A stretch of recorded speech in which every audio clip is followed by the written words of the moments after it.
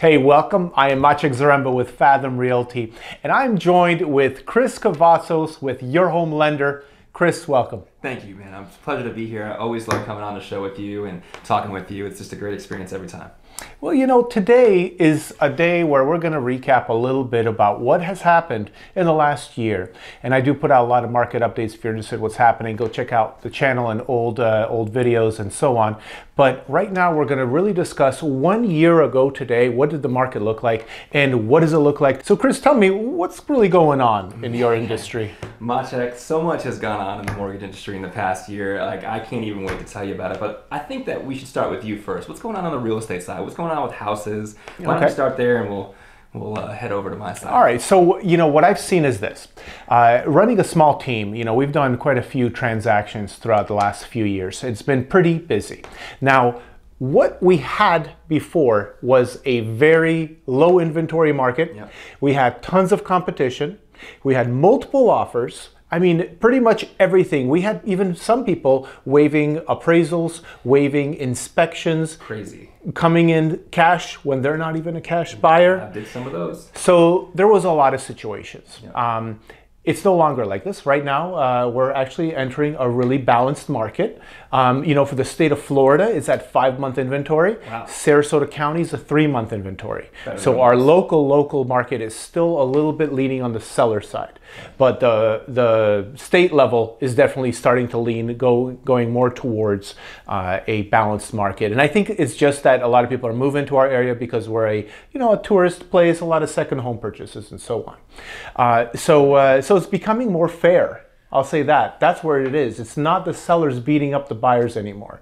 It's more of a equal jab, if you could say that. Okay. How about you? What are you seeing in the lending industry? What's changed? Yeah, so just to recap a little bit what you're saying, I mean, we worked in some deals last year, and all those things happened with over asking price, and some deals where we came slid in cash just to try to get the offer one, and then we come in with financing, and it was really crazy. It was really easy to be a loan officer a year ago, right? It was with interest rates being super low, and today, I mean, we're 7+%, right? So we've had a lot of changes over the past year in the sense of inflation happening and things along those lines. So when we talk about the mortgage industry, it's just been really, really crazy. It's been really crazy. So I think we should get into what the interest rates look like and talk a little bit about that. Right? That's the number one thing people want to know. My clients are asking, what's my interest rate going to be? And I always refer them out to you and say like, hey, look, Chris is the one that's going to go and check,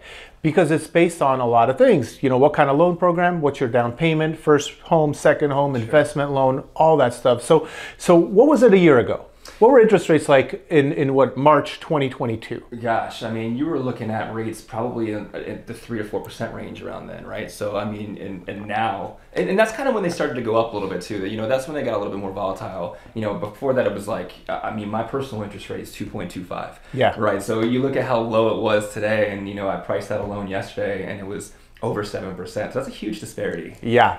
So these clients, now that they have the buyers, let's just say, now that they have a little bit of opportunity for some houses that they actually like, because the inventory is up, and they can beat up the price a little bit, not have to offer over asking and competing with 15 other people. Sure. They're coming in and they're being shocked with a sticker price. Payment shock. Payment shock. Payment shock is a thing. I mean, how do you consciously go from 2.75 or 3% to 7%? That's a hard number to stomach, and something's to be said about that, Maciek. I think through the COVID, through the pandemic, through what we happened, we saw values of property in the Tampa area raise like 33%. I think was the number I read, and that was like the highest in the nation. Mm-hmm. So now you have all these higher valued homes coupled with high interest rates, right? Double whammy. It's a double whammy. And when people have these low rates, you were still getting into some houses. We'll call it at a fair market value then, right? Because there was just been a lot of equity that's happened over the last year too.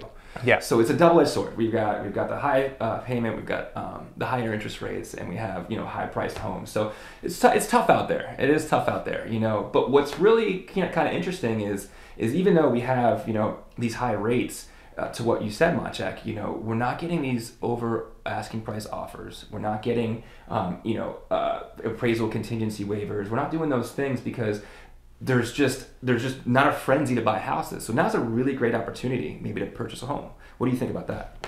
So I recently did a video on the 9 regrets. Hippo, which is an insurance related company, did a survey of all the pandemic buyers, and there was 9 regrets.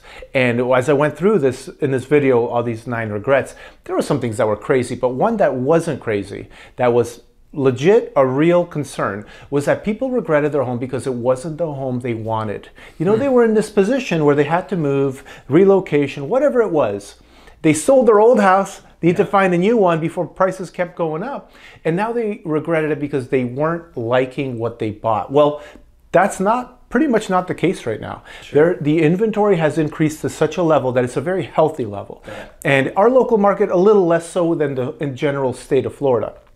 But also Florida is a little bit behind the rest of the USA. So because we have so many people moving here. So our inventory is looking really nice. So if you are a buyer, even though you may get that sticker shock, which is temporary, we'll get into that in a second, sure. You're gonna have some options. And one of the options is getting a lot of your closing costs paid for, out of which could buy down the interest rate. So you're hearing 7%, whoa, maybe it's not the right time to buy. However, the reality is that with an agent like me and a lender like Chris, you have opportunities that you may not know about. One of which is a 2-1 buy down, or maybe just paying points and buying down that interest rate, 0.5 percentage point, 1 percentage point. It all depends on your situation, really. That's why you need to talk to Chris. Every situation is different specifically too. And I'm glad that we got to this point right now because, over the past year, there's been some changes on the backside of the mortgage industry with Fannie and Freddie.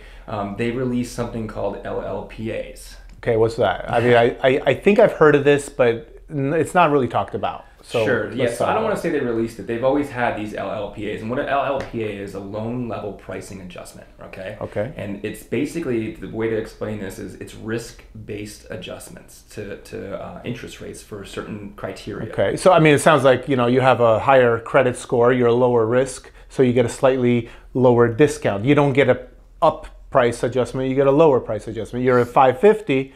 Well, they're going to jack you up. Is that kind of what it's about? Historically, yes. Historically, it was if you had, perfect credit, all the money, the 20% down, all those things, your risk, obviously, tolerance was less, right? Because your numerical credit score shows that you have, good history of payments, on-time payments, all those things. But, we're in a time right now with a limited inventory nationally. We have such, low supply of homes available, right? So, and Fannie and Freddie looked at this and they said, all right, well, we want to be able to stimulate the primary home buyer, the person that's going to buy a house and live in it, whether that's a first-time home buyer or, you sell your house and you're buying your next primary residence.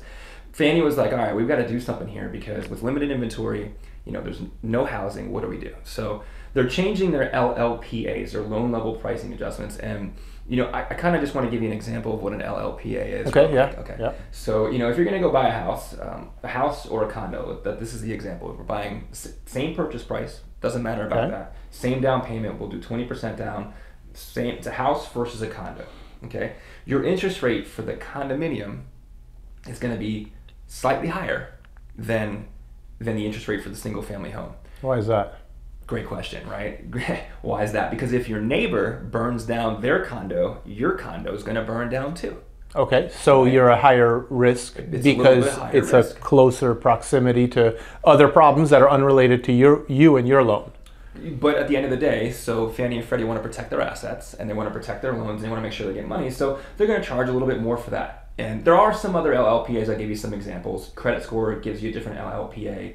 The amount of down payment that you put down, loan to value, is another LLPA. Those are just some examples of what it is. So what Fannie and Freddie are doing now is they're saying, okay, well, we want to help the lesser guy, the lower guy. So in the example you gave earlier, maybe not a 550 credit score, but a person with a 660 credit score putting 5% down may pay less in points than the person that has a 780 credit score putting 20% down. So wait, they're punishing the people with a better down payment and a better credit score? This has been a controversy that's been going on for the past few months in our industry. Okay. Right? Because it's almost That's odd. like a Robin Hood effect, right? Like taking from the rich to give to the poor. Penalizing the person putting 20% down with a 780 credit score.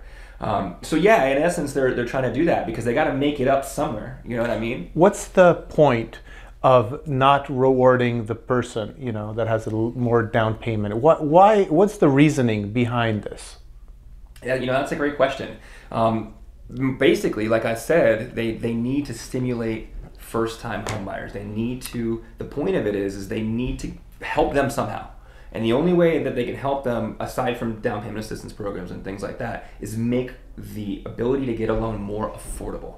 And unfortunately, if you've got a 780 credit score and 20% down, chances are you're doing well in life. Mm-hmm. So let's face it, chances are you're doing well in life. If you've got a 660 credit score and you've got just enough for the down payment, that person needs help. And unfortunately, you're going to see that in pricing. Now, I'm not saying you're going to go from 6 to 7%. Okay, mm-hmm. And when I talk about LLPAs, it's on the backside. It's marginal things that, if I never said this stuff, you may never have felt it, right? Mm-hmm. But it's going to be something that we're going to see as we move forward, and it may be a better option for you to put less money down in these times. Yeah, so that's interesting because you as a buyer, right? You may be thinking to yourself, but why would I lock myself up for 30 years on a lower down payment? Sure, my interest rate might be just a little bit higher, but why would I lock myself in? And we haven't touched on this, but this is just something that we've talked about many times is, well, how long are interest rates going to stay at this level? Are you expecting within the next, let's just say 5 years, for them to come back down? Personally, my answer is absolutely yes. What do you think? Do you think they'll come down a little bit in the next 5 years? Yes, I do think. I think probably less than that. And what do you do in that time? You do exactly what I did on a couple of my investment properties. I refinanced, and I had, I only had a 4% on one of mine. I went 4%, and I refinanced to 3.25, and that was, even though I had a few $1,000s of expenses, sure, that was such a good move. My payment went down, and that's less important. My principal pay down went up. Yeah. That was more important. Yeah. More cash flow into the business of that property. So whether it's an investment property, I'm talking about my experience, which was investment, sure, but my primary also got refinanced, right? And I went from 4 to 3.25 on my primary. That's right. So, it was, I only did a few of them in terms of refinances, but the payment went down because I bought them at a higher interest rate. And if we just backtrack to the time right before I got licensed sure, in 2004, and I made a home purchase in 2003. And it was a primary occupancy. It was a second property I owned, and I paid 7.25%. Now, I had, maybe I was just young and ignorant, and I didn't know as much as I know now, but I was just fine with that interest rate because I was looking at the payment, and then guess what happened? Interest rates went up, they went down, they went up, they went down, all types of things happened, sure, and then they really dropped, right? And that would have been a great time to refinance and so on, right? So that's the strategy that you should be looking at. If you need to move, then make the move. Don't worry about the interest rate. This is something that you can always change in the future when time is right. And then Chris, if you did your loan with Chris, he's going to reach out to you, say, hey, have you considered refinancing? I remember we did a loan at 6.875, and now they're at 4.5. Here's yeah. So Chris, can someone call you and just get like a free little estimate on how much they can expect to pay with all these new or these adjusted LLPAs? Sure. Yeah, I can do rate quotes without having to fill out an application, and actually without even having to pull credit. We'll have a link below this video that you can go on and fill out some information, and then we can make contact and we can talk about what those rates would look like for you. Okay, and if you want to know what kind of properties you can buy for the price point that you'd get approved for, then just go to the link below, which is my website, just sarasota.com, and you can just do your searches over there. It's going to make you sign up and all that, and then I'll be able to contact you if you have any questions, and you can contact me. So Chris, is there anything else on your mind about what's really changed in the market from 1 year ago to today? Gosh, in your industry, we have to talk about this real quick. Inflation. We got to just really talk about that real quick, because that's the indicator to when interest rates go down. So I want to leave you guys with this little bit here. Tuesday, Powell met with the Fed again, and he doesn't think inflation has really got a handle on it yet. So they're thinking that they're going to have to adjust the way that they hike their interest rates, faster hikes. And it's important to know that, you know, once we follow news, once we start hearing unanimously that, you know, we've combated inflation, we're now in a recession and it's been announced, that's really when you're going to see rates start to come back down. But what, you know, to your point a little bit earlier, what you said is, you know, rates, I bought my house at 7.125, whatever you said, rates go up. Well, rates continue to go up now, right? So they could go up to the rest of the year.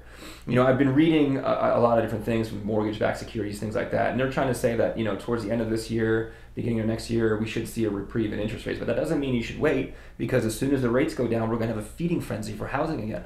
That's right. We're going to have a feeding frenzy, right? So you're going to have home values and multiple offer situations and all these things happening because there's so many people right now, like you said, that don't like the home. They regret it. They just can't stomach the rate, but they will when it gets closer to the one that they have now. Yeah. So what I'll leave you with is, don't wait for the feeding frenzy. Don't be the little fish that gets devoured by the sharks, okay? All you have to do is make a decision, and if the payment is right today, it will only get better in the future after you refinance. So, and usually we make more money as the years go on. We get promotions, we start making more money usually, right? Yep. So definitely make a move if you have to, and if you don't have to, if it's just an investment, then lead by the numbers, lead by the return on your investment. If you want to talk about that, give me a call, because I love talking about that. I've been an investor for over 20 years.